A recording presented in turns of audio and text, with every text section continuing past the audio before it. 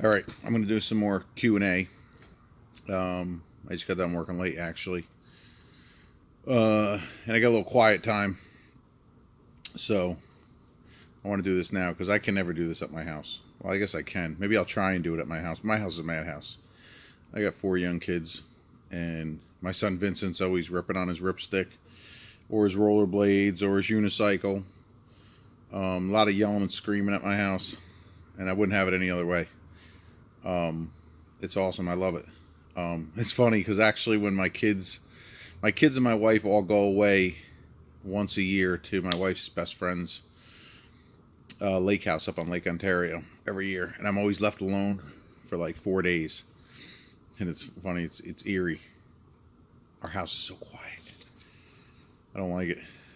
But anyway, I get a lot of people that ask me. I was just looking through my Q&As from Facebook.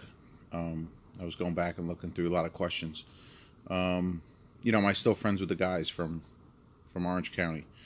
And yeah, I'll start out with Cody.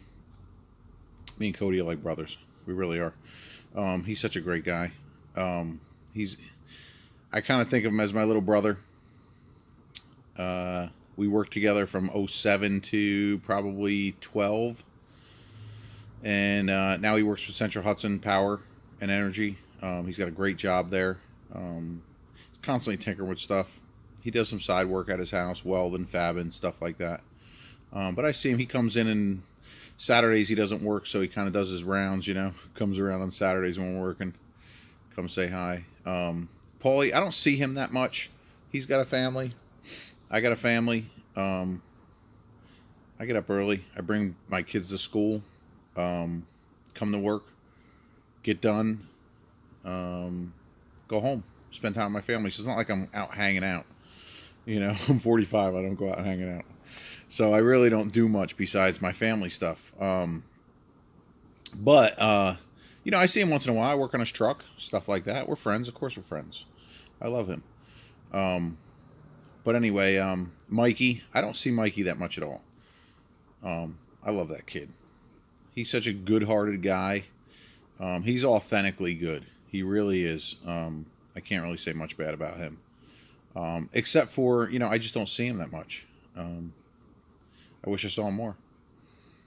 Rick lives down in Pennsylvania. I really don't see him hardly at all, which kind of sucks. I mean, me and Rick work so closely together at Orange County. I mean, my workbench was here, and his was right next to me. Really good dude. Great at what he does. He's probably, at Orange County, believe it or not, he's probably the only true biker there. No, not probably. He's definitely. Not a fair weather rider. He'll ride in any conditions. I mean, that dude took a vacation and rode his, I think it was his Road King. He rode out west. I mean, he was like planning on taking 2 weeks, and he was going to ride out to California and come back. The guy was back in like 7 days. He just ripped it by himself, like half the ride, and somebody met up with him. He's awesome, man. He truly loves riding. Where I love riding, but it's not my life. I think that's Rick's life. Yeah. Good dude, though. Wish I saw him more. I see Christian a lot. He works with me on Saturdays once in a while.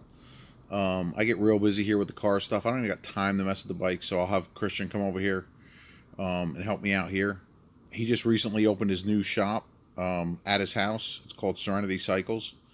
You should check it out. I think he may have a YouTube channel. I don't know, but he's on Facebook and Instagram. But he's a really good guy. I probably see him every couple days. He's constantly buying parts from me and stuff like that. But other than that, I really don't see anybody else from OCC or anything like that. So that's where I'm at with that. If you like this channel and my content, please subscribe. Also, click the bell so you can constantly get notifications of new content. Thank you.